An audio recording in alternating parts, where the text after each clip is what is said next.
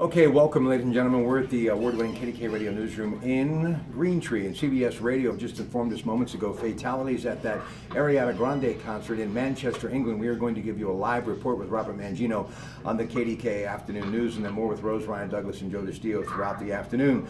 But congratulations from our news director, PJ Kamanchik, for a number of our wonderful people here in the newsroom, including Paul Rasmussen for his anchored coverage of the Wilkinsburg mass shootings from 2016.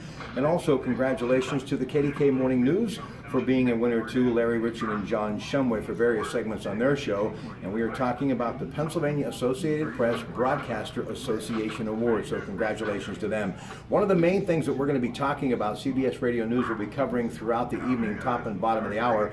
President Donald Trump continues his overseas trip, and today Prime Minister Benjamin Netanyahu and him got together. He is the first American president to go to the Western Wall, and also he is saying that he told the Russians nothing about Israel. So that's one of the things that we will definitely be discussing tonight, along with a number of other things, including why is everybody so interested in the Bill Cosby case? Now the jury selection is underway.